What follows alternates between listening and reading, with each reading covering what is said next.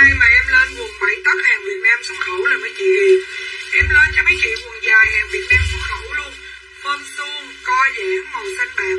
Nhưng có lỗi một chút xíu ha. Nhưng có lỗi một chút xíu nha.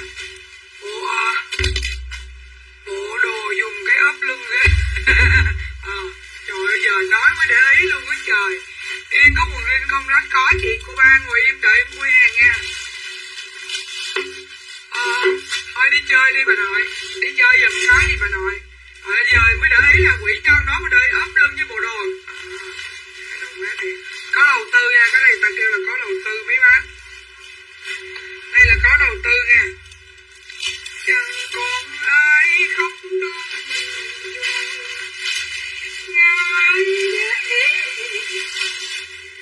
ai đưa tôi qua đó chiều cho nhân sao điều nhai người mình yêu.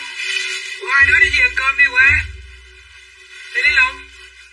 Đi làm gì để đây mấy cái gì đây. Bây giờ mình bóc cái gì mình lên trước đây nha. Mình bóc cái gì mình lên trước cái đó nha. Bóc gì lên trước mình trao trước cái đó đi. Size 12, 6 cái, size 12 đi về cơm này nói đừng có con gì. Đừng có làm cái bị bóng gương mà sát này. Đi luôn đi con đi về cơm này, đứa về cơm. Con đi trước hay bây giờ sao? Không. Để bây qua bển rồi. Con đi đi. Ủa không ăn cơm luôn hả? Size số 10, 12, 14 và 16. Lấy cái thuốc dây bây giờ. 10, 12, 14 và 16. Size số 10 thì còn có 60, 60 mấy ký á. Nha. Size này là size số 10. Cái này là size 18 rồi. 18 là gì vậy? Cái này là đủ size dài. Cái này size dài này. Thôi để lên trước cho chị kia đi ha. Size dài đủ size này. 101.000.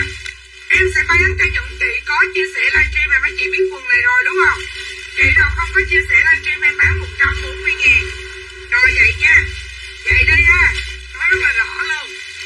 Chị nào không có chia sẻ livestream 140.000. Chị nào có chia sẻ livestream bán cho mấy chị 101.000 ha.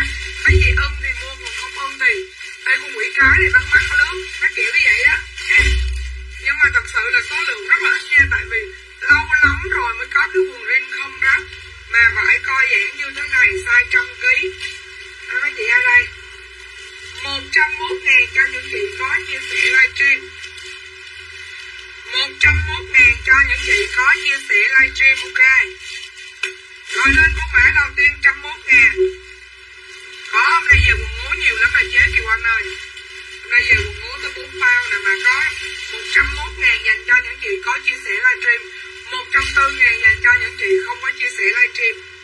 Dạ con này eo 94. Có eo, hôm nay có eo 85, con này eo 94. 101.000. Rồi nếu mà nó lỗi là từ những chỗ dơ là nó không có đáng gì hết đó mấy chị. Về giặt là ok. Eo 94. Quần này 101.000, eo 94. Chốt lẹ đi nha, đưa băng keo đi, băng keo giấy bây giờ. Băng keo giấy để đâu nhớ không? Coi trên bàn của băng keo giấy không? Eo 94. Chị nào chốt eo 94, chốt lên giúp giùm em eo 94. Eo 94. Chị nào chốt eo 94, chốt lên giúp giùm em eo 94 nha.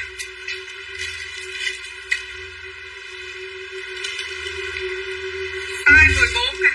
Size 14 còn cỡ 75kg rồi. Trời ơi quần này mà 101. Không chia sẻ là 100, 140 nha mấy chị. Em có giỡn đâu. Con này em 100 nè. Trời ơi hôm nay mà mấy chị có sọt rin luôn lên sầu ơi đợi chút nha. Đó.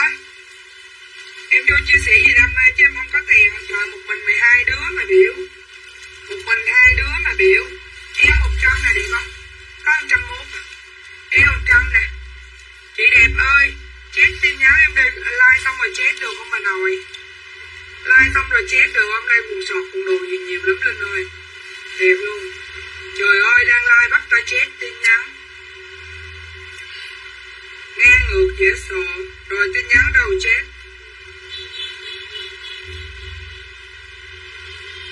Thu An đây. Chị ơi 2 mẫu này ship liền em đi chơi mai mới ship được bà nội. 2 mẫu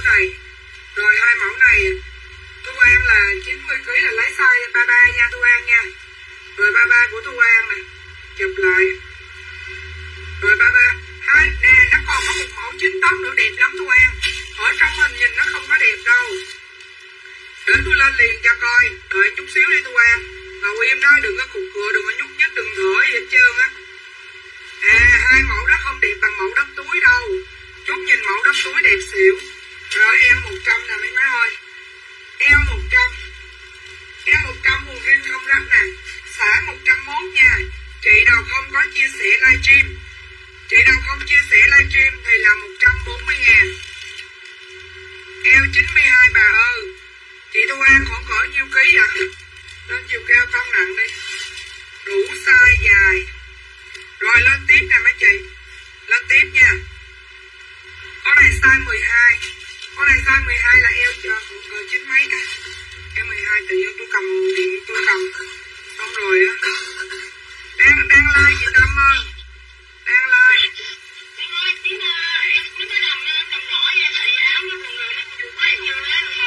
Rồi.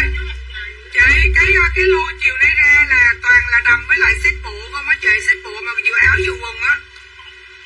Có size nhỏ dạ.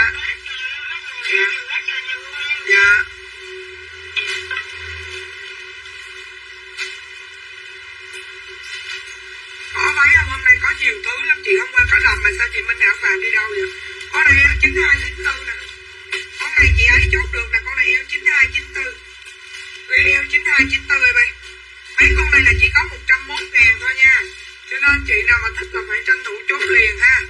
Không chốt liền qua bữa nay là em không biết cái hàng nó có lùn với cái hàng mắc hay không. Đó là em nói thiệt nha. Mua em là size 33 đó. Nhớ. Nói thiệt lòng á, chị nào mà không chốt ngày hôm nay qua tới ngày mai á. Con này eo 94 luôn nè, eo 92 luôn nè. 92 94 luôn nè bạn. Mấy con này chỉ có 101 thôi mà mấy chị không chốt được những con này là mấy chị sai lầm lớn nhất em mang cho cuộc đời này. Ủa qua em nhớ em lựa size 20 nhiều lắm mà đâu người ta. Đây size 16 nè. Đây size 16 cũng có 8 mấy ký nè. Trời ơi quần mà hôm nay mấy chị chốt là mê man luôn á. Mấy chị chốt là mến mang phù vân em. Eo 100 tới 104 nè bạn. Eo 100 đến 104, 101.000. 101.000 bán cho những chị có chia sẻ livestream nha. Rồi chị Anh Nguyễn nè. Chị Anh Nguyễn 100.000. Chị Anh Nguyễn 101, chị Anh Nguyễn. Chị nào có chia sẻ em mới bán giá đó nha. Còn không chia sẻ là em bán 140 nha. Em kiểm tra được chia sẻ với chị nè. Nói thiệt. Từ ghi giá bây giờ.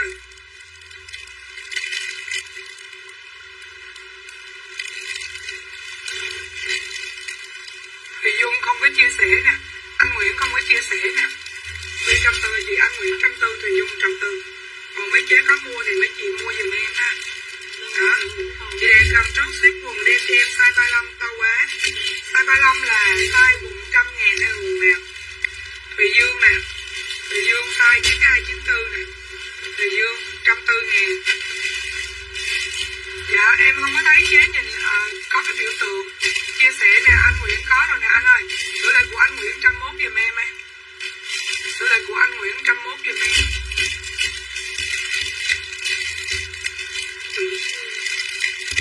Rồi, quần em 100 của ai đây? Em 100 của Huỳnh Ý, Như Ý Huỳnh Nguyễn. Em 100 Như Ý Huỳnh Nguyễn 101. Em 104 thấy comment trên của chị không? Dạ không. Chị Quỳnh Châu đâu? Không thấy nha. Quỳnh Châu em 94. Giờ còn 94 xanh bạc được không chị? 94 xanh bạc được không? Chị Châu ơi, còn 94 xanh bạc được không chị Châu ơi? 94 xanh bạc được không chị? Hỏi cũng đẹp lắm.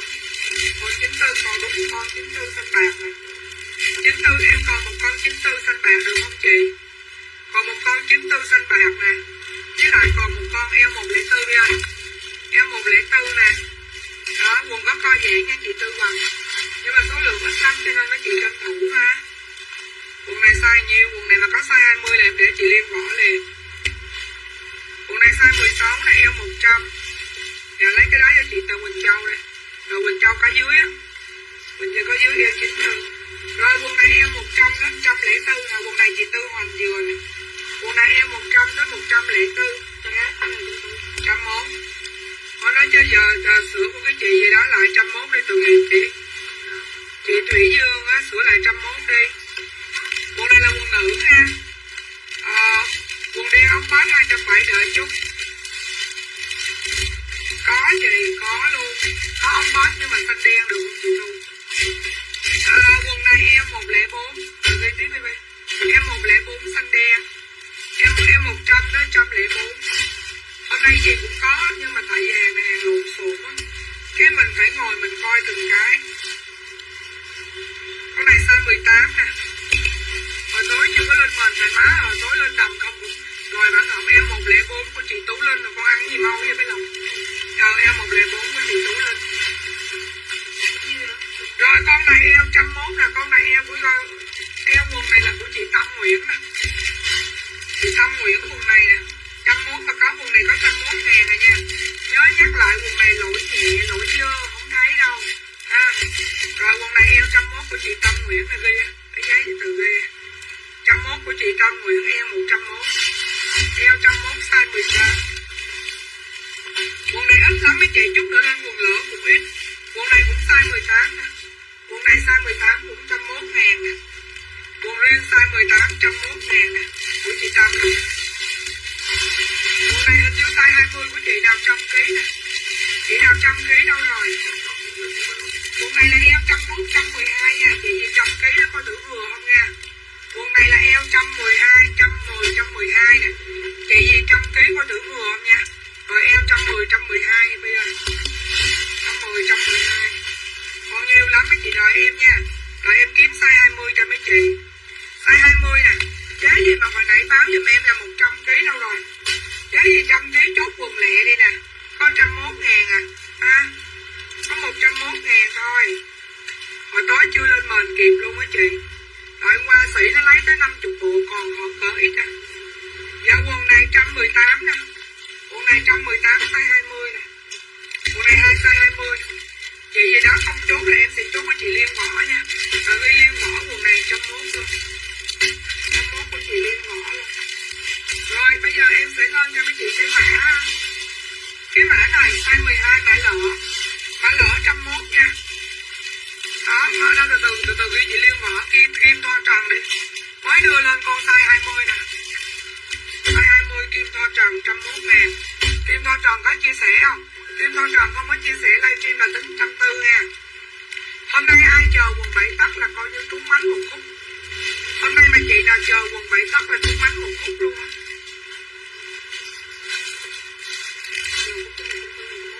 Vậy mà từ từ coi được có chia sẻ không? Không có biết tính tiền. Rồi nè mấy chị ơi. Ai eo 88, ai eo 88 90. Có này size 12 là có size 10 rồi. Chị nào mà eo 85 là lấy size 10 là ok nha. Có chia sẻ rồi 101 của kim to tròn. Quần size 12. Không lấy với mấy chị là size 12 eo 88 đến 90 đó, size 12 xanh đậm và xanh nhẹ. Trời quần này mà 101 mà mấy chị không mua gì giờ. Đúng không? Rồi 101 size 12. Cho mượn cái bút lông này. Eo 88. Rồi con quần này là eo 88 nè. Eo 88 đến 90 size 12. Chị nào size 85 thì lấy size số 10 nha. Chị nào 85 thì lấy size số 10. Có một bao size số 10. Size 14 nè. Rin đậm, rin lợt. Rin đậm, rin lợt đều có hết nha. Nè size số 10 ai eo 85 cuốn 2 con đi. Ai eo 85 cuốn 2 con cho em. Rồi đất quỷ thần tiên địa ơi. Nè, về mặt là bao cưng luôn nha. Nè, eo 85 nè. Size số 10 eo 85. Quất lẹ đi. Quất lẹ đi, nó có size lớn nữa. Nó có size 90, 95 nữa. Size số 10 là eo 85 nè. Eo 85. Rồi, eo 85 size số 10 nè. Ok chưa? Rồi, lên cho mấy chị con size 14 nè. Con này làm hàng rõ ràng ghê. Rồi lên con này size 14 nè. Ôi mấy chị ơi, hôm nay trúng bánh rồi. 7 tấc như vậy là quá trúng luôn. Mấy bữa 7 tấc phải 200. Rồi khi sale phải là 150, 170 đúng không? Thì bây giờ hôm nay có 101 thôi. Nói chung là mua kho lị bán lị. Nè con size 14 là eo 98 tới 100 nè. 98 là em 100 chị Châu, tranh thủ chốt mấy cái con này nè, xanh bạc mà. Đó, hốt cho em một đậm một lượt em. Ủa có ai cần đi luôn kìa. Alo. Alo. Rồi eo 98 đến 100 nè.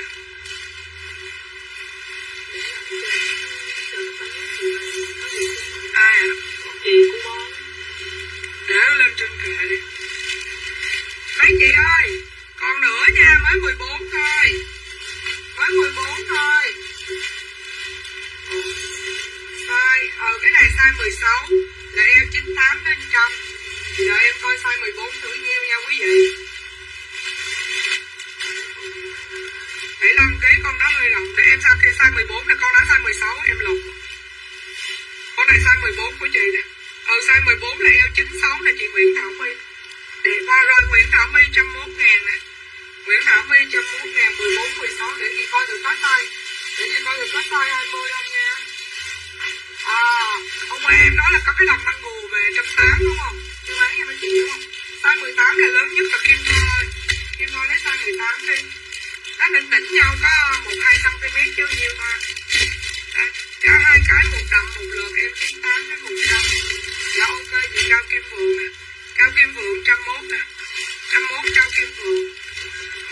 Dạ 101 con Cao Kim Phượng. 101 của chị Cao Kim Phượng nè. Mấy cái không ạ? Mấy giấy à? Rồi Cao Kim Phượng 101. Quần này đẹp lắm chị Phượng ơi. Quần này mà mấy chị chốt về mấy chị mặc ghiền á. Quần này mà chốt về là mấy chị mặc ghiền luôn ha. Mặc là coi như bao phê luôn. Nhà gái ơi. Quần này em ơi size 18 nè. Size 18 là size 90 đến 100 kg nè. Size 18. Size 18. Lưng bao nhiêu? Size 18 có 3 dừa nha.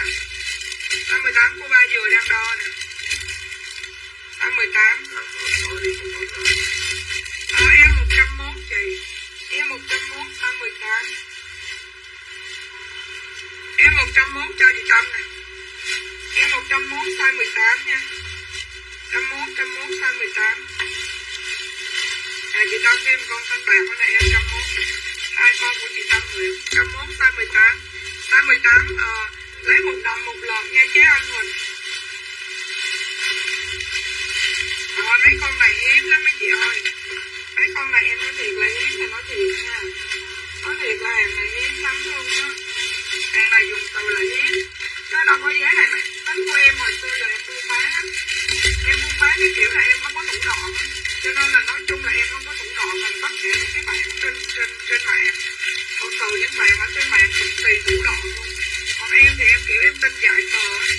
Rồi lấy hai cái này của chị Anh Quỳnh nè. Anh Quỳnh hai cái là con 101 còn 101 của anh Quỳnh. Nó hết chị Bì.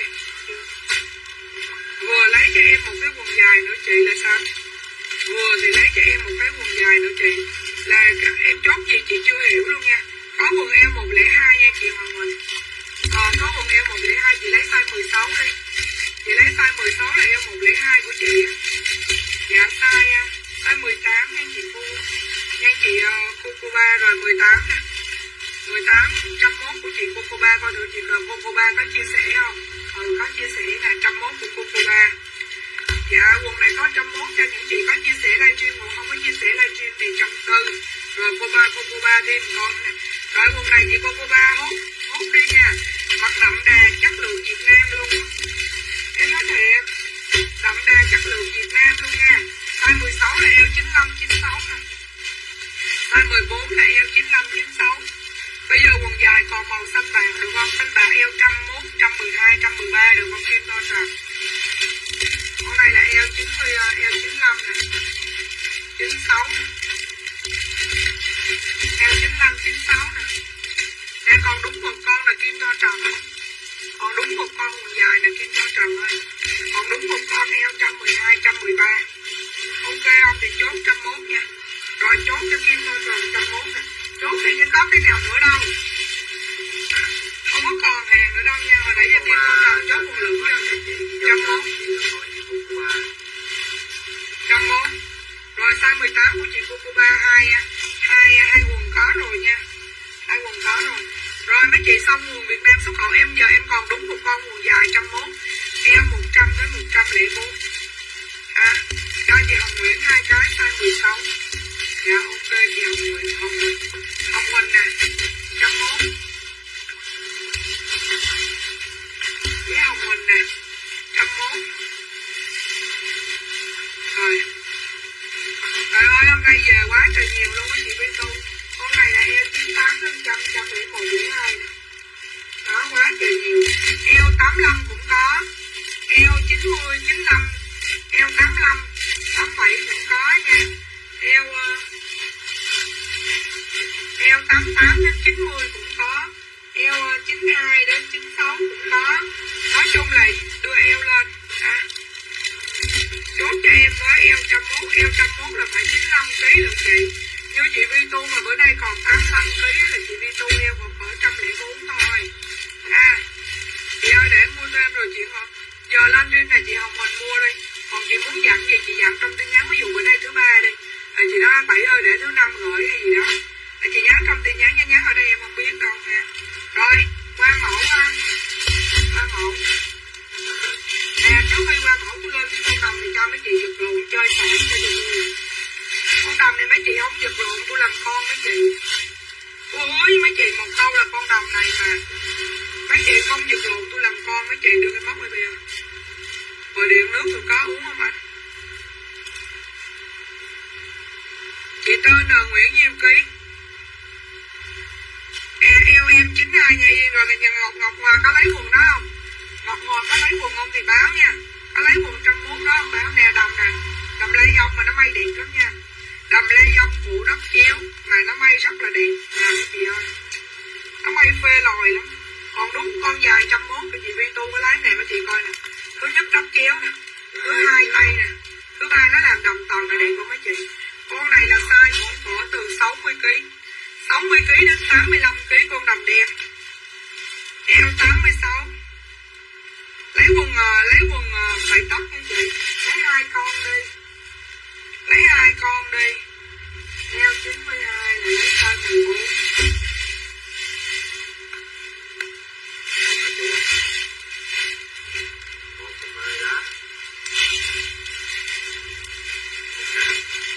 Anh cái nào uống gì vậy?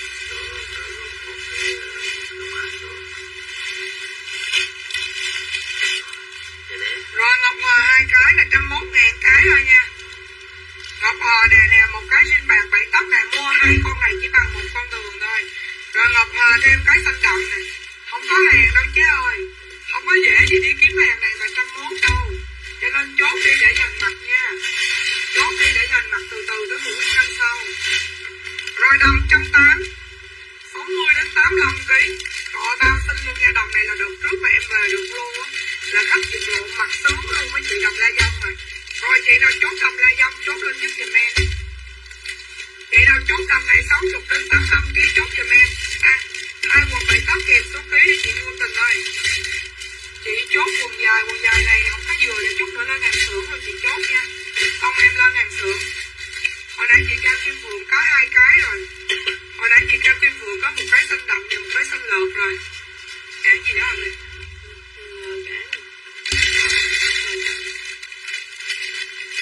Hồi nãy chị Cao Kim Phượng lấy rồi, giờ có lấy thêm thì báo em. Mấy chị ơi đầm đen nha. Đầm đen. Chị nào chốt đầm đen chốt lên giúp giùm em. Đầm đen kèm số ký ha. Đầm đen kèm số ký có 60. 70kg của chị Ngô Tình. 70kg của chị Ngô Tình là lấy eo. Lấy eo 70kg chị cao nhiêu vậy? Lấy size 12 cho chị nha. Lấy size 12 cho chị Ngô Tình 2 quần nè. 2 quần của Ngô Tình 101. Cộng 101 của Ngô Tình. Rồi 2 quần của Ngô Tình nè. 101 cộng cho 101. Rồi ai chốt gì nữa thì báo em nha. Rồi giờ em lên quần hàng xưởng nè. Hồi nãy ai nói Thu An đúng không? Đây Thu An ơi. Tôi lấy cái mã này cho Thu An coi. Cái mã này tối hôm qua tôi mở ra tôi thấy đẹp quá trời. Nhưng mà thôi để lên từng khúc thôi nha. Rồi chân váy quần nè. 2103 tôi cao Kim Phượng.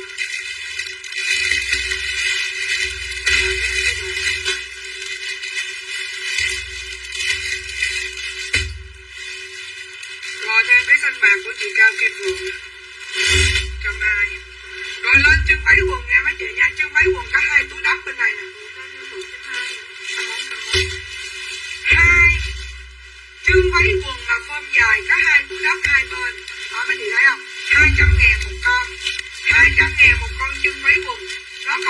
từ 32 đến 36. Nó có size từ 32 đến 36. Chị nào chốt 32 đến 36, chốt dùm em 32 đến 36. 32 đến 36 nha. Rồi lên cho mấy chị một cái mã 32 đến 36. Rồi em lên cho mấy chị một cái mã nè. Cái quay qua bên đây cô tưởng hai cái cùng này đưa lại cho chị. 32 đến 36. Rồi nha mấy chị. Đây là gì?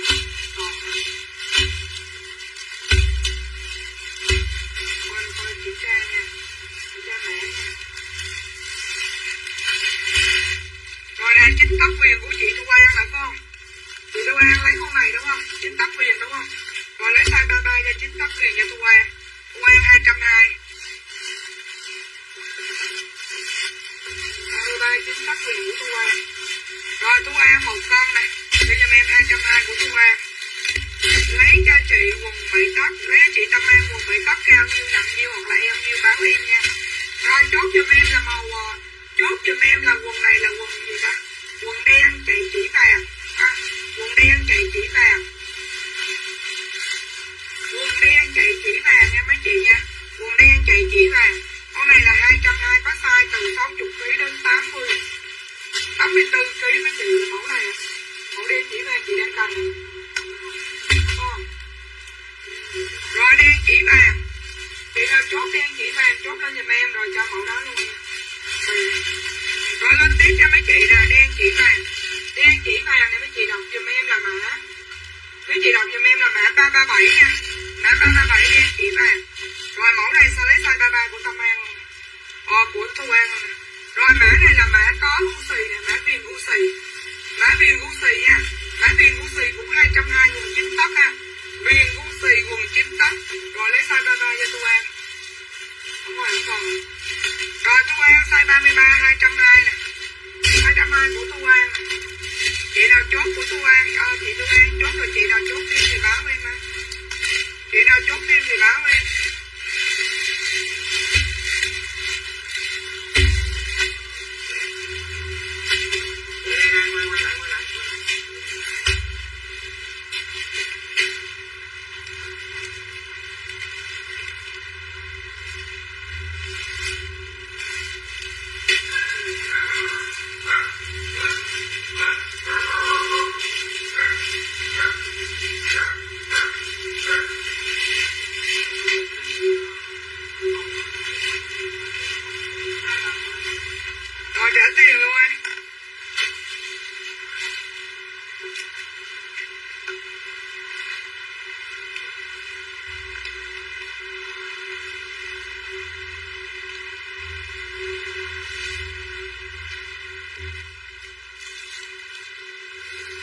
Tới gì?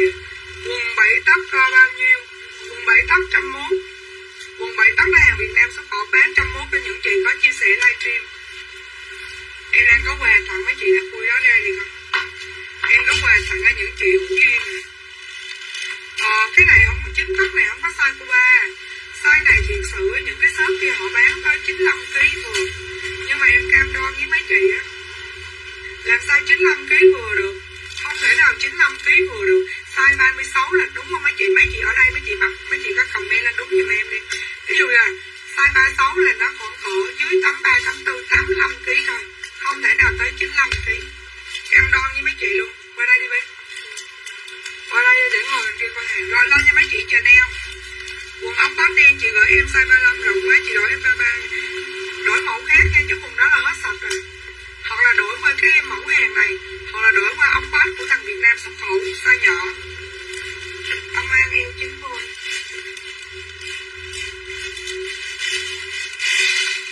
Eo 90 là size 12 nha mấy chị. Eo 90 một con riêng đậm, một con riêng vàng đúng không? Rồi eo 90 cho chị là một con đậm với một con bạc. Của chị Tâm An là 2 con. 101 còn 101. Chị Tâm An có chia sẻ livestream không nhỉ? Chị Tâm An có chia sẻ livestream thì tính 101, không chia sẻ livestream thì tính 140 này. Rồi lên nha mấy chị quần u xì, quần Chanel, quần này hồi bữa mấy chị thấy xanh vàng đúng không? Thì em thông báo cho mấy chị là quần này bữa coi là bữa nay có màu riêng đậm. Quần này hôm nay nó có màu riêng đậm. Quần này hôm nay có riêng đậm nha. Có riêng đậm. Chị nào chốt quần riêng rộng này, chốt cho em riêng rộng. Chị nào chốt cho neo riêng nhạc thì chốt cho em cho neo riêng nhạc.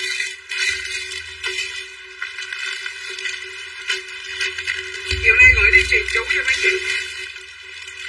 Chiều nay gửi đi truyền chú cho mấy chị nha. Chiều nay gửi đi truyền chú. Có trả tiền không anh? Chiều nay có gửi cái này đi truyền chú cho mấy chị nha.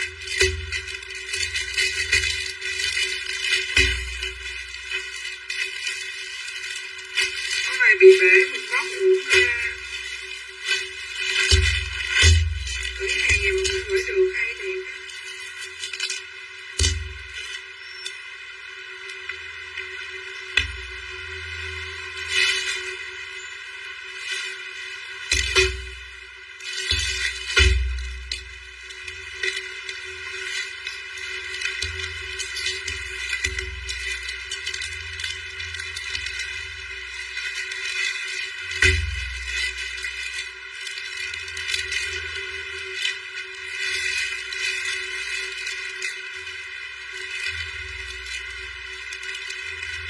Thích quá. Dạ thích quá nhưng mà chị đừng có nghe người ta dụ nghe chị. Dụ rồi về mà không được nó phiền lắm. Tại vì con mà size 16 của con này á, là còn cỡ dưới 85kg thôi. Chứ không có tới 95kg đâu. Em là bán 50 năm thứ 5 rồi. Bản thân em còn mặc 35, 36 mà em mà đít lép à. Tới quần sọt này lên xù. Quần sọt ở trên lầu có mấy bịch quần sọt có bi. Kéo xuống cho chị đi. Đây là quần xì này. Chị Tâm An có mấy số điện thoại vậy? Cái này chờ neo làm vậy rồi lên cái mã quần sọt cho em nè. Chị Tâm An ơi, chị có mấy số điện thoại vậy? Rồi lên quần sọt cho em nè. Quần sọt là 200 nha. 2 số đúng rồi. Quần sọt em có màu xanh và màu lông chuột. Mấy chị coi phơm nè. Phơm đẹp không? Rồi con này là vải với lại mẫu hơi bị dễ thương nha. 200.000 con sọt. Chị nào chốt con sọt này chốt giùm em 200. Chốt giùm em 200 sọt. 200 sọt em mấy chị có size 32 đến 36. Còn gì còn bé lên xù 65kg là lấy size 32 hoặc 33 thôi ha. Đó. Con này đẹp nè mấy chị. Chứ là mà chưa chốt con sọt này thì chốt nha. Con này đẹp nè. Con này đẹp quá trời luôn. Chị nào chốt con sọt này thì chốt lên giúp giùm em nha. Chị nào chốt con sọt này thì chốt lên giúp giùm cho em ha. Chốt lên giúp cho em sọt xanh nè, cái sọt này bự. Sọt xanh. Và còn một con nữa sọt lông chuột. Mình lấy cho chị cái cục dưới này. Và còn một cục nữa là sọt lông chuột nè mấy chị. Chị đang chốt sọt lông chuột, chốt lên giúp giùm em sọt lông chuột. Lông chuột sọt mấy chị ơi. Lông chuột sọt. Lấy một cái sọt 36 của chị Cao Kim Vượng. Dạ ok. 200.000 của chị Cao Kim Vượng. Rồi lên cho mấy chị sọt lông chuột này. Sọt lông chuột kèm số ký 32 đến 36. Màu lông chuột đẹp nè chị Vượng. Chị Vượng chốt thêm lông chuột không? Vải co giãn nhiều lắm nha. Rồi chốt giùm em sọt lông chuột kèm số ký. Con này bữa nay nó may. Tưởng này bữa nay nó may đồ đẹp nè. Chị có cái quần rêu size 9 em mặc còn hơi rộng. Số 9 là nhỏ nhất ở Linh Xù ơi. Số 9 là nhỏ nhất rồi. Bây giờ quần đó chị đóng đi từ thiện hết trơn rồi. Chị đóng đi từ thiện hết trơn rồi. Không có còn ha. Đó không có còn nha. Rồi chốt giùm em lông chuột. Chị nào chốt lông chuột chốt lên giúp giùm em lông chuột. Chị nào chốt lông chuột chốt lên giúp giùm em lông chuột nè. Lông chuột cũng có size từ 32 đến 36 nha. Cũng có size từ 32 đến 36. Chị nào chốt lông chuột chốt lên giúp giùm em lông chuột nè. Có quần nữa. Ủa cái này là gì vậy? Rồi lên quần này chị. Ngồi lên ghế. Mở quần bên đó cho em lấy size 32. Rồi lên tiếp quần đây là quần rút dây nè. Lấy màu xanh nhé. Rồi lấy màu xanh cho chị hồi nãy rồi. Rồi đây nè mấy chị. Đây là quần chính tóc mà rút thun. Rồi lưng thun bụng nè. Quần này là bán cho mấy chị cũng giá 220 nha. Rồi chị nào chốt quần rút thun chốt giùm em. Quần này mấy chị mang giày thể thao điện nó lật một ống lên. Xăng một like lên. Rồi chốt giùm em quần rút bụng. Quần rút bụng. Để lấy quần luôn. Rồi quần rút bụng 220.000. Rút bụng 220.000. Rút bụng có size 32 đến 36 luôn. Chị cô ba có thích quần riêng rác Rồi em lên cho mấy chị con mã 7 tấc nè. Mã 7 tấc thì hôm qua báo lộn cho bên kia, mã 7 tấc thì 200 nha. Mã 7 tấc có size 32 đến 36. Mã 7 tấc 200. Vậy đâu chốt mã 7 tấc 200, chốt giùm em mã 7 tấc 200. 200 mã 7 tấc nha. 200 mã 7 tấc. Vậy đâu chốt mã 7 tấc 200, chốt giùm em mã 7 tấc 200. 200. Rồi lên tiếp cho mấy chị nha.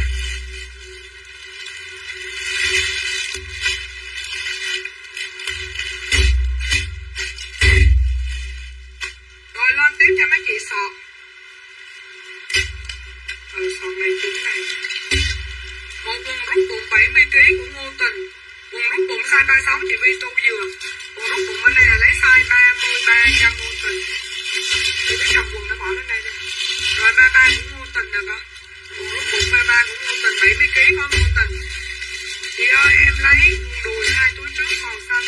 Em là lấy size nhỏ nhất là 32 đó cưng. Em mà lấy size nhỏ nhất á, cái gì là 220. Rồi quần này 200 của Linh Xù nè. Linh Xù 200 là con bịch nè. Linh Xù 200. 200 của Linh Xù là bên trong cái quần rút bụng nó size 36 của Vi Tu. 36 220 của Vi Tu. Quần đó 200 đó con. Rồi 36 của Vi Tu. Rồi 36 của Vi Tu. Quần này thì Vi Tu mà 85kg là mặt hơi bị đam mê luôn á. Vải đẹp nha, đợt này nó làm vải đẹp. Rồi Vi Tu nãy chưa con? 220 của Vi Tu. Còn nó lấy Vi Tu này lấy gì? Còn một mã thôi nha chị Tu An. Còn một mã này đẹp lắm này. Mã này hôm qua em coi em thích. Mã này hôm qua em coi em thích lắm chị Tu An. Nha. Ở trong hình đó mấy chị thấy cái mẫu quần này không có đẹp. Nhưng mà ở ngoài cái mẫu quần này nó đẹp đỉnh luôn. Ở ngoài mẫu quần này đẹp đỉnh luôn. Các tình tóc bên em khi sau bên em đổi chứ đâu có do mình đánh áp rồi đổi chứ đó là có tăng quý. Mà tăng quý lên với mấy chị có khi giờ chị không có đòi đổi này. Ngon vậy. Không ơi. Alo. Nghe chị.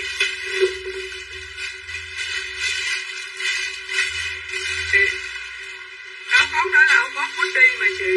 Áo khoác đó là áo khoác bút đi mà chứ đâu phải áo khoác thường đâu. Ý là chị nhận hàng chưa?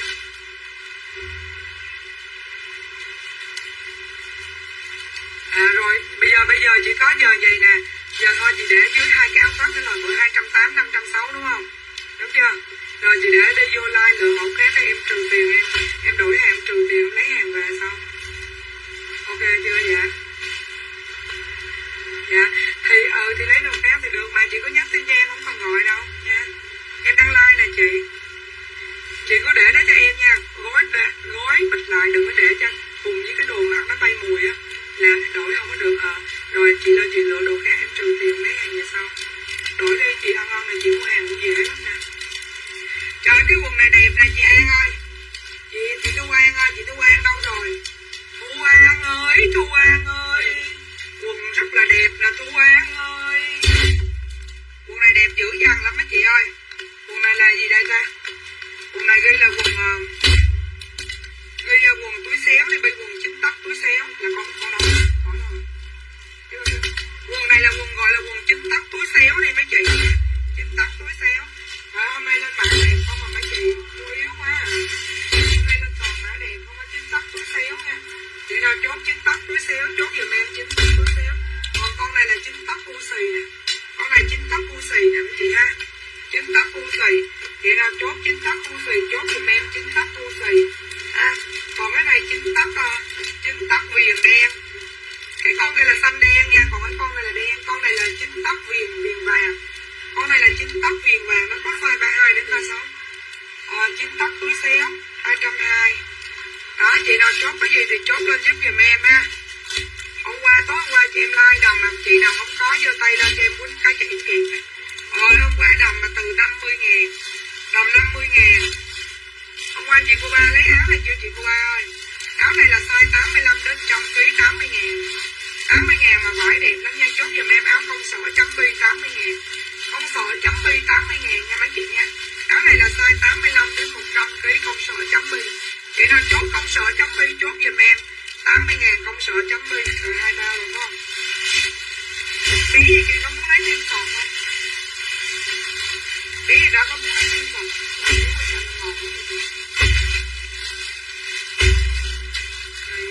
Chấm bi của chị Nguyễn Trâm nè. Nguyễn Trâm này Nguyễn Trâm 104 hay sao? Nguyễn Trâm 80.000. Nguyễn Trâm 80.000 rồi áo ba lỗ tối hôm qua nè. Em nói thiệt với mấy chị nha. Con áo ba lỗ này mấy chị mặc cái sọt đây coi thử đẹp hay không thì mấy chị kiếm cho em. Hàng này là hàng Việt Nam xuất khẩu nha. Rồi có chân váy dễ lên nhiều lắm. Bữa chốt áo sọc 150 không chốt cũng chẳng gửi yên. Anh kiểm tra chị Tâm An thử bill ở đây còn không? Chị đợi em kiểm tra nha. Không có bill ở đây. Để ơi, có cái bill heo bí, heo gì kìa kìa. Heo nó có du gì không? Heo mình. Ủa là cái nào? Kiểm tra bill Tâm An hay Lùng ơi? Kiểm tra bill của Tâm An này. Em có chân váy quần này chị. Chân váy quần 200 mà đẹp không? Ủa nó làm con đẹp không? Nó làm con này mà em nói chị mang giày thể thao mà mặc áo thun vô đừng có nói gì hết trơn. Đừng nói không yêu, đừng nói lời cây đắng. 60 đến 82, 83 kg này áo ba lỗ. Mà em xin lỗi với mấy chị á, con này 80 mấy chị mai mốt có tiền đi kiếm không ra. Em nói thiệt lòng luôn á, có tiền đi kiếm không ra đâu mấy chị nè, xanh két nè. Xanh két nè ha. Hình như có một cái xanh đen. Xanh đen nè mấy chị, xanh đen nè. Trời ơi con này mà không bỏ. Con Nguyễn Trâm này 114 mình sao chơi nó rồi. Nó rồi hả? Mới đó hả?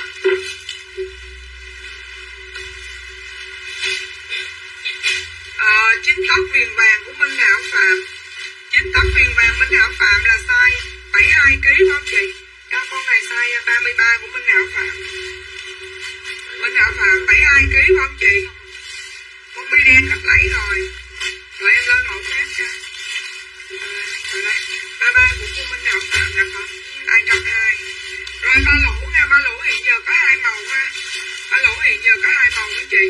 Rồi lên tiếp cho mấy chị áo 80.000 là công sở đi cho.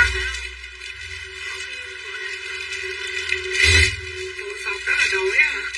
Bộ sọc đó là đổi size L phải không chị?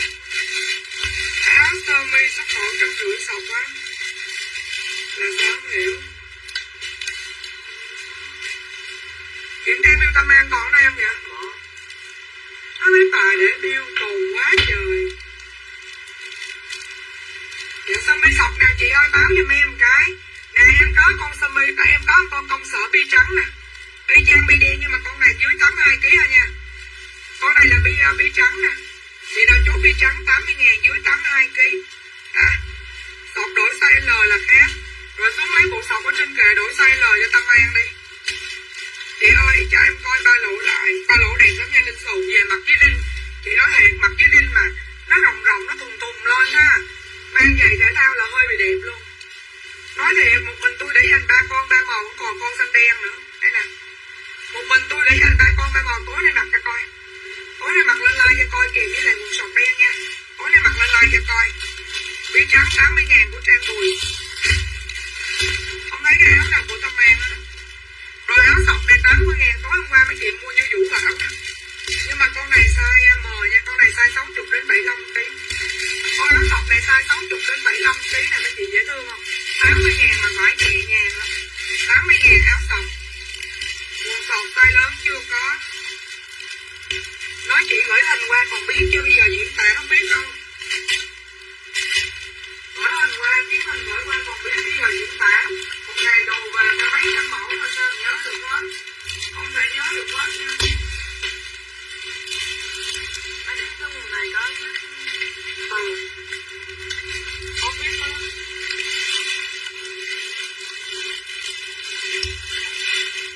Giờ neo chính tóc nhạc. Lưng xù nè. Có để chị mặc cái mẫu này cho lưng xù coi. Lưng xù nè. Trong gấu. Áo sọc của Minh Hảo Phạm 80.000.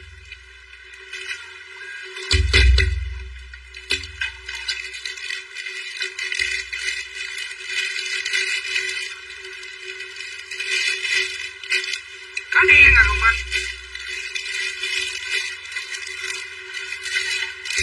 Có quần đen 10 quần.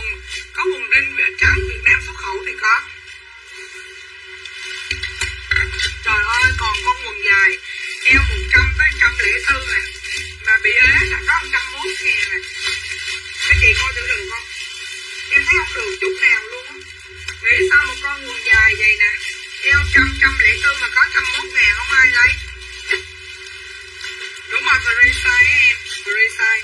Cái em mặc em bỏ áo trong quần mà đừng có bỏ căng, bỏ thùng thùng ra. Ở trên đây nó lỏng lỏng đây, nó làm cái kiểu bên này nè. Nó kiểu như nó rộng rộng cái bờ ngực ra, nhìn nó hay lắm, nó thật sự nhìn rất là hay. Chính tóc cho đeo bạc, chính tóc cho đeo đầu. Gì đó à?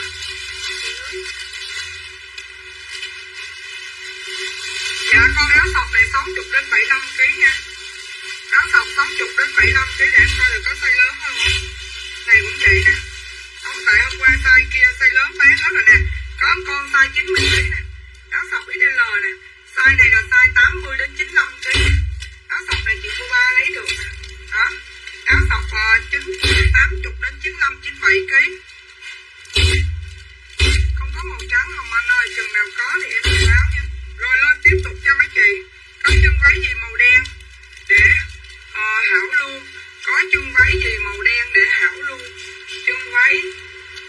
Em có cái con chân váy quần này à chị Hảo lấy được không? Chị Hảo lấy con này được không?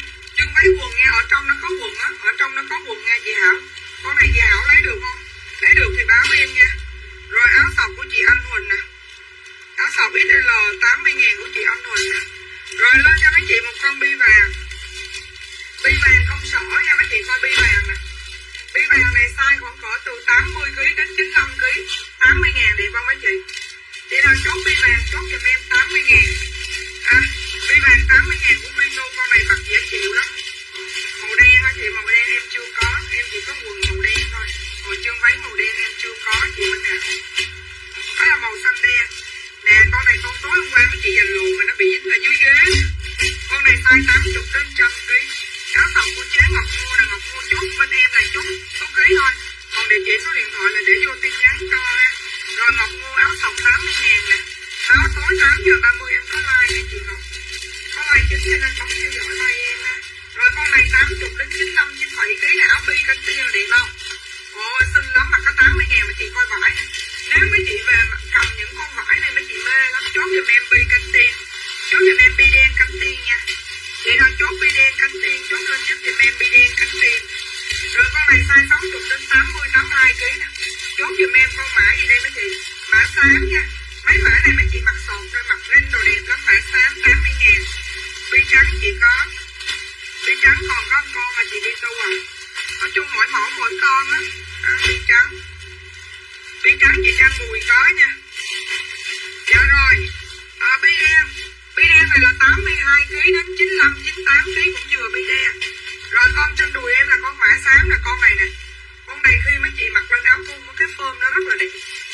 Đưa về mấy chị cái vải này là vải tung giấy, mấy chị không có nhìn được cái nét đẹp của nó đâu.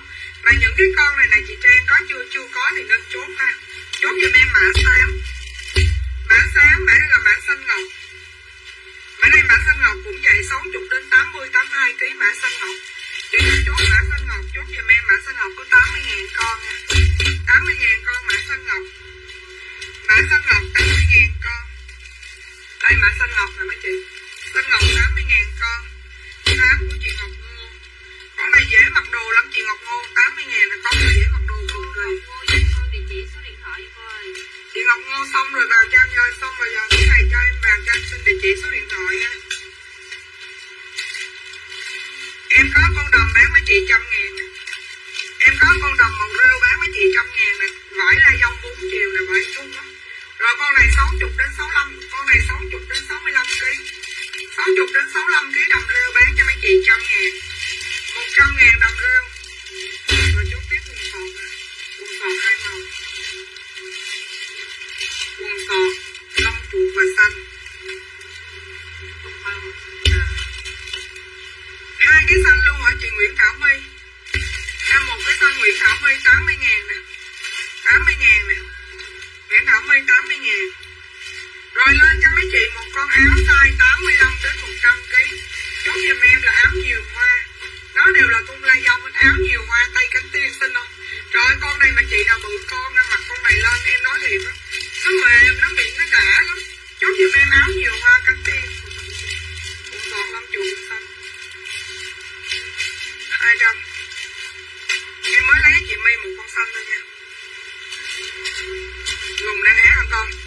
Đang mang ế con đừng hé nữa. Rồi lên cho mấy nào, nãy ba lỗ còn con xanh đen nè. Ba lỗ còn xanh đen là ai chốt ba lỗ xanh đen chốt nha. 2 cái xanh hả chị? Vậy thêm cái nữa chị.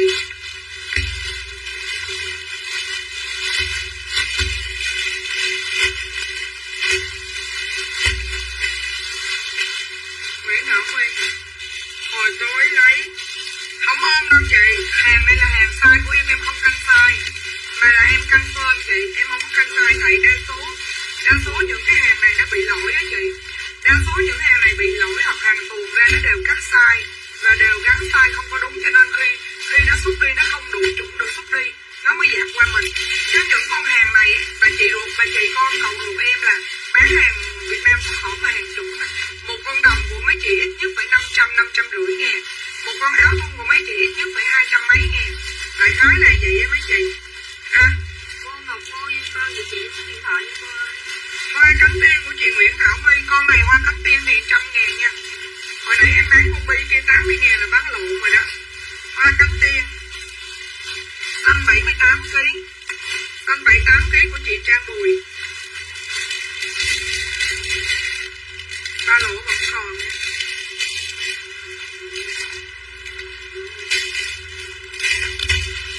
Rồi em lên cho mấy chị mã này nè. Mã này chị Vi Tu chốt lẹ đi nha. Cũng là mã hoa mà hoa li ti đỏ.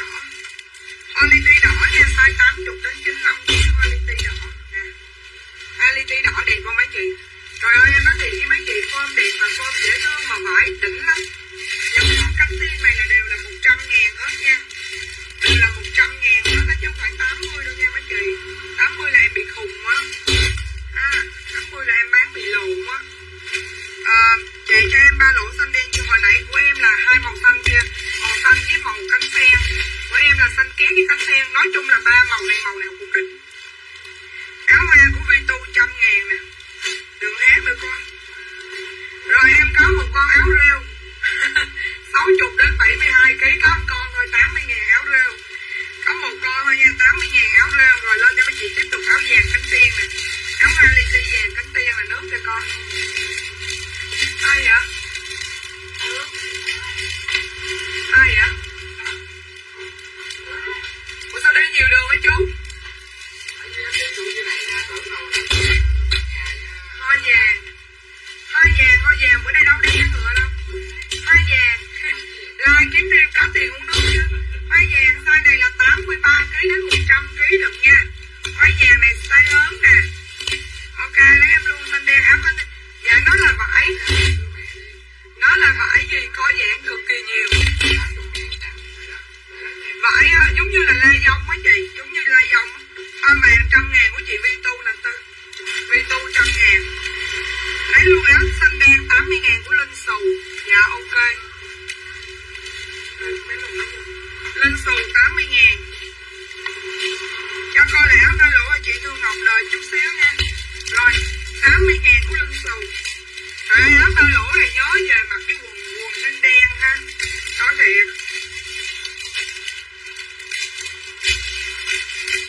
Nói thiệt là mình em có 3 cái thôi nha, chứ không nhiều đâu đây.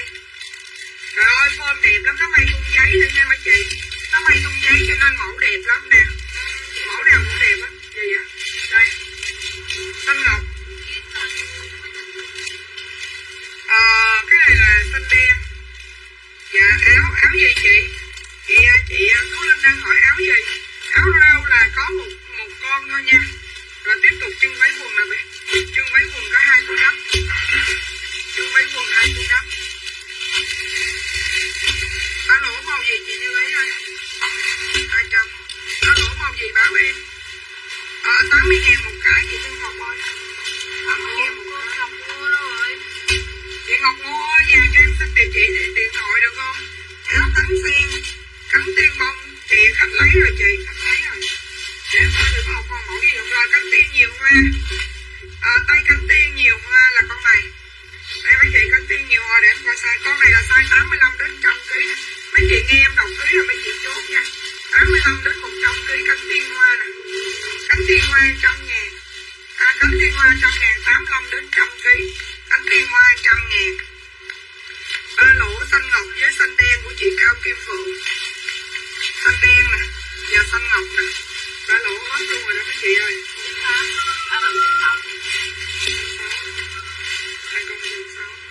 Ba lỗ xanh ngọc còn nè, ba lỗ xanh đen còn nè. Thôi bây giờ chỉ còn đúng một con cánh sen thôi nha. Nè chụp hình của cô Ngọc Ngu vô đây. Chị Ngọc Ngu nhớ đọc tin nhắn nha. Chị Ngọc Ngu biết sao không? Tại vì đọc tin nhắn lỡ hàng hóa có chậm có rộng gì em đổi sai là chị báo em. Chứ mà mình nhắn tin trên đây á, em không có bán chứ như chị bên bay bán xong được đòn, nhưng mà hàng hóa có gì chị phải nói em. Kiểu vậy nhớ đọc tin nhắn nha. Nhớ đọc tin nhắn. Nè em còn một con xanh nè mấy chị. Em còn một con áo xanh nè. Size này là 60 đến 80 kg nè, 80.000. Chốt giùm em áo xanh gân đi. Áo xanh gân còn một con. Áo size dưới 80 kg xanh gân. Vậy là chốt xanh gân, chốt giùm em chụp hình vô coi. Xanh gân ha. Ai chốt xanh gân thì chốt lên giúp giùm em xanh gân.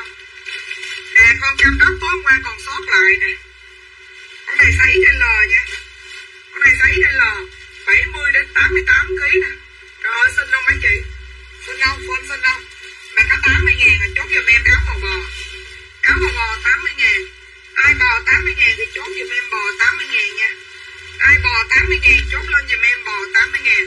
Em có một con đầm xanh ngọc đầm tím. Đầm ba lỗ á mấy chị, nhưng mà con này vải đẹp lắm. Nếu mà mấy chị mặc ở ngoài mấy chị cầm cái con đầm này lên mê. Mà ở trong nè. Ở trong nó có bột vú cho mấy chị luôn nha. Ở trong có bột vú luôn. Rồi ở trong có bột vú luôn. Cam đất của chị Thanh Nhàn nè. Hình như chị Thanh Nhàn này có nhắn tin gì bên kia trong tin nhắn cho em phải không? 80.000. Thanh Nhàn lấy em, đây có size 65 kg, lấy em phải xanh đậm, bây giờ Chanel xanh đậm size 65 kg 32. Thanh Nhàn với lại một cái mền của Thanh Nhàn nữa đúng không? Rồi bây lên lấy cái mền này trong bao tải nè bây. Bây lên lấy cái mền này trong bao tải này, nó có chữ này nè. Cái họa tiết nó gần giống thôi. Rồi lấy cái mền đó. Thanh Nhàn 32 nè. Thanh Nhàn 220 nha, của Thanh Nhàn luôn nè. Nói Thanh Nhàn đi. Rồi Thanh Nhàn, đúng rồi, rồi Thanh Nhàn. Một cái quần 32. Dạ bò khách lấy rồi chị Ngọc. Đây là đầm này, đầm này khoảng cỡ, đầm đá lỗ này 100.000. Đầm này khoảng cỡ 60 đến 73, 74 kg, vải đẹp lắm. Dưới 75 kg là mặc được nha. Con này vải đẹp dễ sợ lắm nha mấy chị. Con này vải đẹp cưng. Con này vải đẹp vô cùng tổ quốc ta ơi luôn nha mấy chị. Con này vải đẹp mê lắm. Vải đẹp mà tay sẵn luôn á. Đây nè. Chị ở trong nhà. Màu này nha, 170 nha, màu này nha. Cái họa tiết kia nó không có. Chỉ có màu này thôi. Chỉ có họa tiết này thôi, đẹp không? Lấy con này đi chị nha. Thanh Nhàn 170 nè con. Thanh Nhàn 170. Trời ơi mền là bao la và bát ngát nha. Ai chốt thì chốt lẹ đi. Cho em nói, mấy chị đi thử thị trường đây 250, 300 không có nói gian. Chứ ai khùng đâu mà bán con mền này lỗ 50-60 mấy chị mà phụ ship nữa. Mền này mà mấy chị đi du lịch, đi đồ bỏ trên xe hơi hoặc là tóc máy lạnh đồ, mùa này mát lắm. Nói chung là mền nó mịn lắm. Quần này là quần chính tóc. Quần chính tóc đen viền vàng. Đen viền vàng 220. Rồi quần đen viền vàng Chanel 220. Đen viền vàng Chanel 220. Bán con áo dây 40.000 mặc cho mát chim nè. Bán con áo dây 40.000. Size này size 85 đến 100 kg, bán cho con. Trời ơi nói nghe nè, lụa nó mềm lắm nha. Lụa nó mềm này nó mát lắm. Rồi đây mấy chị 40.000. Size này size 80 đến 100 kg. Chốt giùm em áo dây lụa. Áo dây lụa nha mấy chị nha. Áo dây lụa. Con nói mấy chị về mặc với sọt đen. Trời ơi nó trắng như bum luôn. Con này cũng vậy nè, 85 đến 100 kg. Size lớn không mà còn size lớn không xanh ngọc. Con này xanh ngọc nha, cũng 40.000 xanh ngọc. Vậy là chốt xanh ngọc 40.000. Có áo sọc nút sau lưng còn không? Lấy một cái.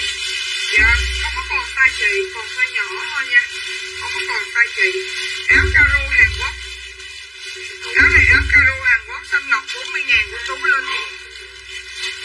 Xanh ngọc 40.000 của Tú Linh. Như ý Huỳnh Nguyễn 40.000. Như ý Huỳnh Nguyễn 40.000. Cứ 80 đến 100 kg. Đưa đổ lại Như ý Huỳnh Nguyễn hoặc áo dây. Như ý Huỳnh Nguyễn thích lấy áo dây không? Rồi Như ý Huỳnh Nguyễn 65 kg size 32, 60 đến 67 kg hả chị?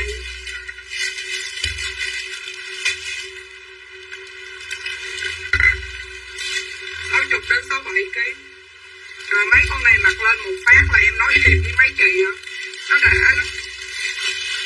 Nó bị cái vật ấy nó bị sướng nè. Xanh gì đó, xanh Cuban hả? Xanh Cuban hả? Rồi xanh Cuban cũng vậy 40.000. Xanh Cuban của Tiên nè. Chốt xanh Cuban 40.000, chốt giùm em xanh Cuban. Hồng rút đậm này chốt 2 con đi 80, hồng rút nè. Hồng rút nè 2 con 80. 2 con 80 chốt đi mấy chị. 80 đến 100 kg. Màu này là màu cà phê, màu da nè mấy chị, màu da đẹp lắm, màu da trắng kiểu dễ thương lắm, màu da nè. Màu da của Tiên nè. 40.000 con quẹo lựa đi mấy chị. 40.000 con quẹo lựa. Nè lên cho mấy chị, con chân váy riêng nè, 70.000 sale nè. 70.000 sale con chân váy riêng nè. Xanh của anh 40.000 của Trinh Mỏ là lấy hồng rút cũng đẹp chị Trinh. Lấy hồng rút cũng đẹp. Trinh Mỏ 40.000 là chị ơi. Áo xanh gần 80 kg ngực trăm thoải mái lên. Thoải mái mặc kiểu như form của chị gì đó, mặc thoải mái nha. Em có con trang chân váy lên hồng rút của Tú Linh 40.000. 40.000. Chân váy lên có một chân váy lên 70.000 nha. Chân váy lên của chị Trinh Mỏ nè 70.000. 70.000 của Trinh Mỏ nè. Trinh Mỏ 70.000 nè. Còn hai con chân váy riêng này size nhỏ. Size bé xíu, chân váy riêng này 65 kg nè mấy chị. Chân váy riêng này 65 kg nè Cẩm Tú. Cẩm Tú lấy cái này là 70.000 là Cẩm Tú. 70.000 của Cẩm Tú nè. Bỏ cái này cho Trinh Mỏ nữa. Trinh Mỏ lên cái đó hả con? Nè bỏ một dây cho Trinh Mỏ nè. Hết rồi đó. Áo xanh gân á hả? Áo xanh gân là áo này, xanh gân hả? Xanh gân đẹp lắm nha. Xanh gân mặc lên một người lắm nha Linh. Nè. Rồi ok Linh xù nè. Linh xù 80.000 nè. Linh xù 80.000. Đó ai chốt qua. Chân váy riêng chốt lên giúp giùm em. Xanh da trời. Xanh da trời 40.000. Xanh da trời 40.000 nè. Toàn là size lớn thôi nha. Xanh da trời 40.000 nè. Chân váy chị vừa không để em coi thử. Rồi cái này là xanh gì ta? Xanh ngọc á. Xanh ngọc 40.000 nè. Cánh sen 40.000 nè. Mấy chị chốt một người 3-4 cái này về mặc mùa này đã lắm. Mặc cái quần sọt đen á. Mặc cái quần đùi đen ở nhà cũng sướng nữa. Chân váy lên chị vừa không hả? Để em coi thử con cái nào chị vừa không. Linh Trương nè. Rồi chị Linh nè.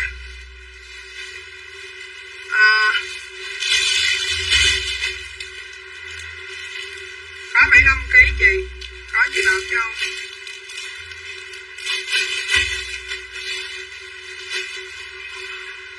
Nè con này 75 kg nè Bảo Châu ơi. Bảo Châu con này 75 kg là 70.000. Áo dây đẹp không có size nhỏ em yêu. Size nhỏ. Đó chốt cho Bảo Châu trước đó nha. Còn chị Linh Trương là đợi em kiếm size.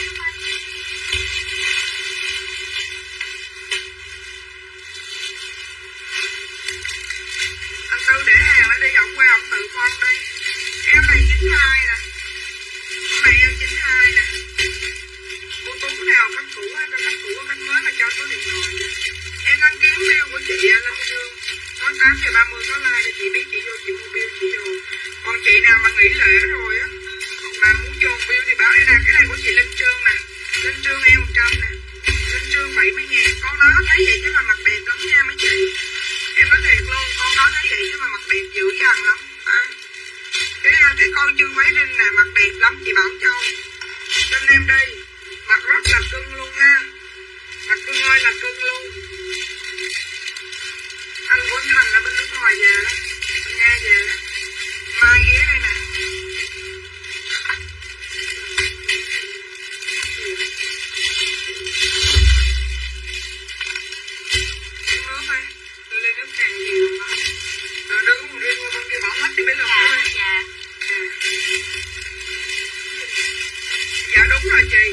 đúng rồi chị Châu.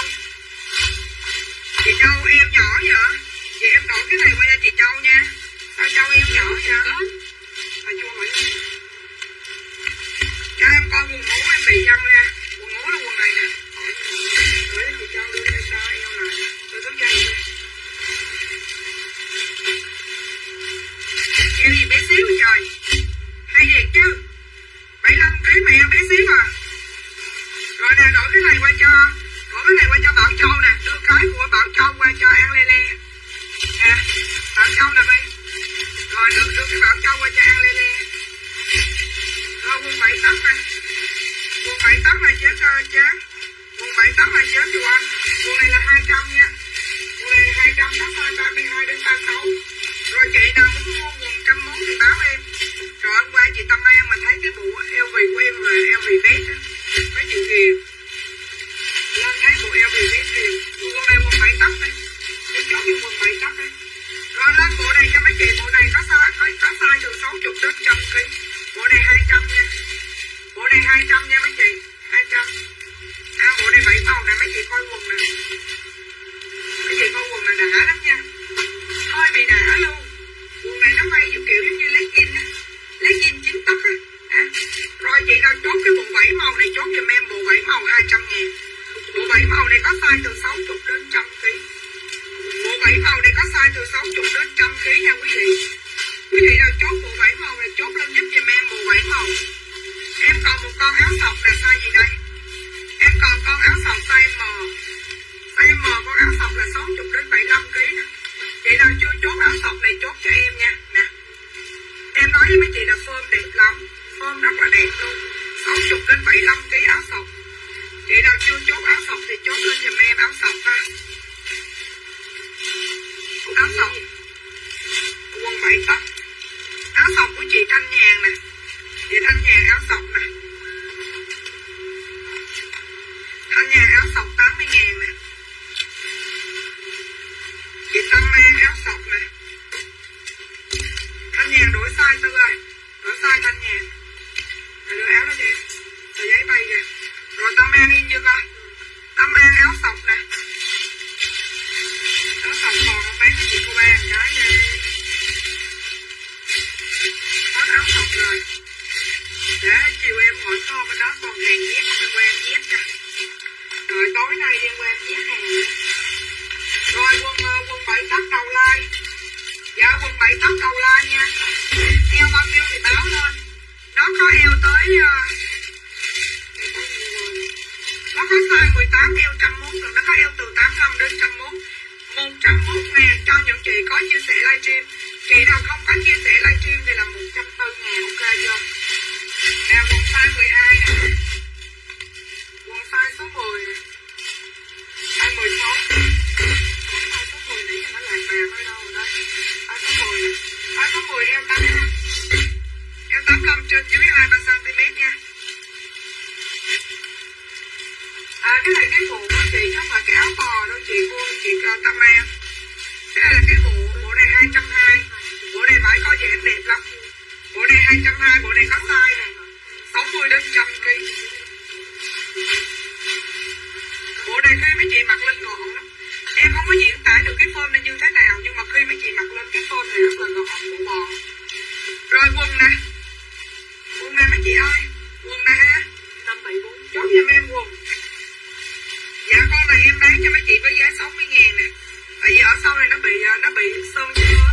Nó bị sơn dơ ha. Rồi quần này bán cho mấy chị 60.000. 60.000 quần này nha. Chị nào chốt quần này eo nhiêu ạ? Quần này eo 85. Dạ quần này eo 85 bán mấy chị 60.000 quần này. Dạ đúng rồi, size số 10 này eo 85. Bán cho mấy chị 60.000 đây để gì mấy chị nào thấy. Tại vì em thấy gần thì em thấy thôi chứ thực sự mặc lên mấy chị có thấy đâu. Rồi quần này eo 85 bán mấy chị 60.000. Bán mấy chị 60.000, có một con bị thôi nha.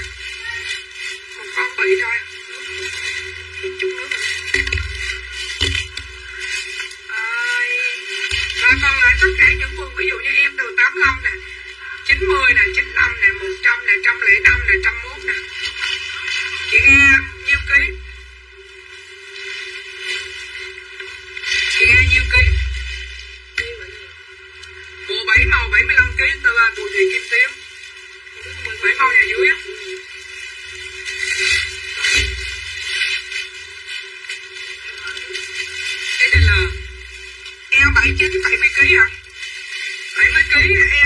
eo không vừa đâu.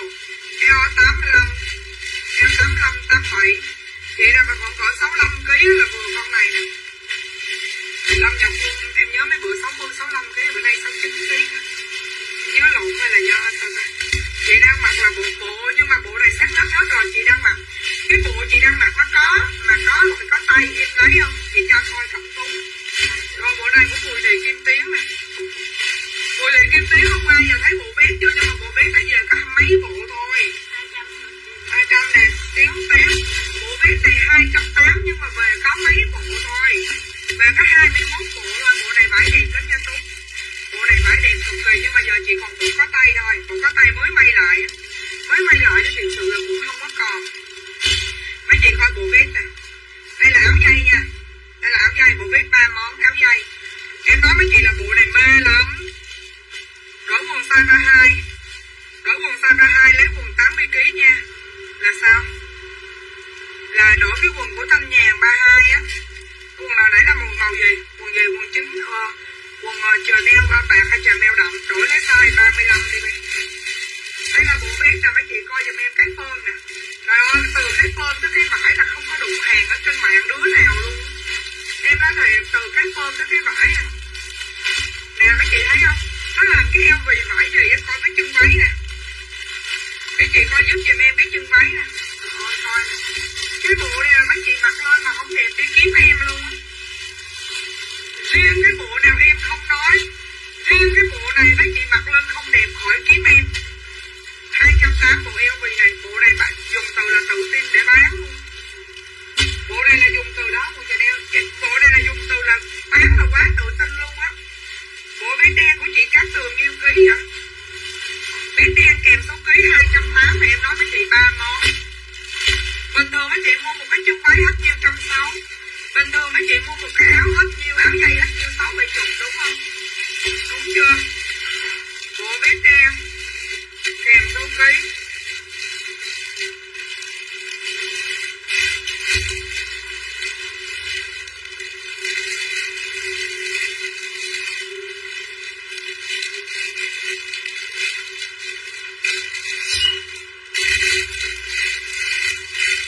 Thanh Nhàn nhiêu ký, size L của Cát Tường nè, size L 3 món của Cát Tường nè. Nó ít lắm nha, nó về có 21 bộ gần hết rồi đó. Nó về có 21 bộ mình chứ kiếm được cũng phải rồi đó. Rồi Cát Tường size L nè. Thanh Nhàn lấy bộ vest nhiêu ký? Anh Tư lấy 2 bộ XL thôi. Một bộ cho Bùi Thị Kim Tiến, một bộ thôi nha. Bộ này để dành đi ăn cưới đi sinh nhật. Kiếm một đôi giày thể thao để đồ nữa cho em. Còn một đôi sụp.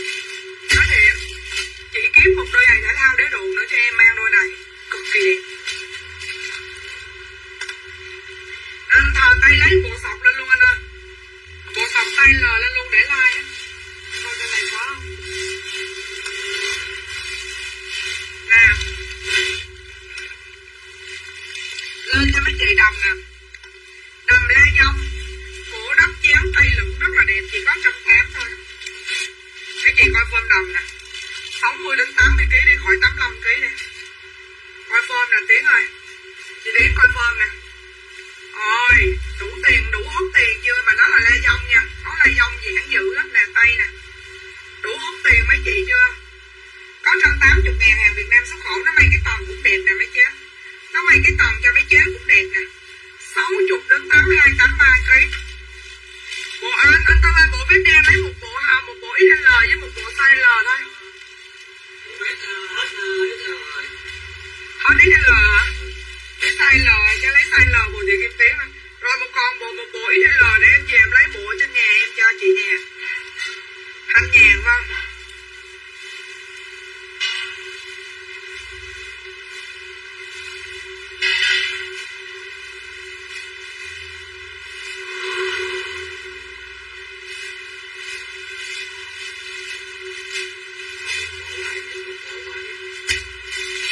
Hết luôn hả anh? Bởi tôi nói hàng đẹp thì nó may như nhỏ giọt. Size L của Bùi Thị Kim Tiến này. Size L của Bùi Thị Kim Tiến, đợi em nốt lại cái này nha. Ở nhà em còn một bộ để em đưa về chụp hình mà chưa kịp chụp á.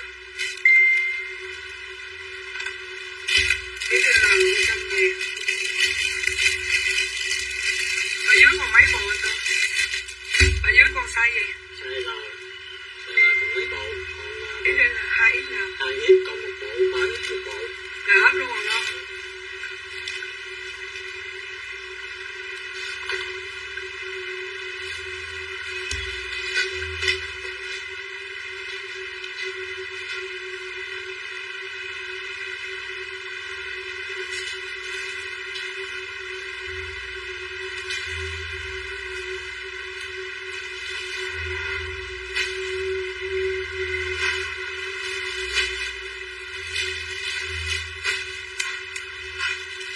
Chị Huỳnh Hồ, nhưng mà bộ vest đó rất là đẹp nha mấy chị. Cái bộ vest của chị Tuyến, chị Bùi Thị Kim Tuyến chốt.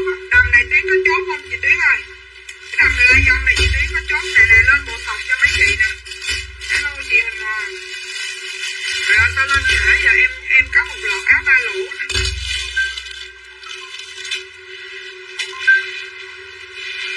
Nè chị Huỳnh Hồ, 80.000 một con ba lỗ nè chị. Có hai màu, màu xanh và màu cánh sen nè. Thun giấy ai ạ? Da heo hả? Da heo ơi, sao lên mà hút chơi vậy? Đây là bộ sọc 240 mới về nè. Ủa da heo, ủa sao bà hút không lên mà hút chơi vậy?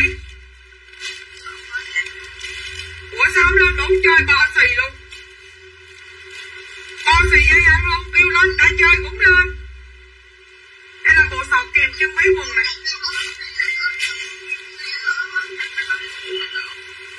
Em hứa với bà Út lên chơi, bà Út mà không lên. Thôi chiều lên đây đi. Bộ sọc bãi đẹp lắm mấy chị. Bộ này 240. Bộ này có size 60 đến 100 kg rồi tối gặp nhau nha mấy chị. Em đi kiếm thêm lô áo Việt Nam xuất khẩu 80.000 nha mấy chị. Em đi kiếm thêm lô áo này cho mấy chị. Tối nay em lên đầm giá rẻ tiếp cho mấy chị nha, với lại riêng ha. Ha mấy chị ha. Rồi, cái lùng chào mấy cô đi con. Chào mấy cô, hẹn gặp lại tối nay 8 giờ 30 nha mấy cô ơi. 8 giờ 30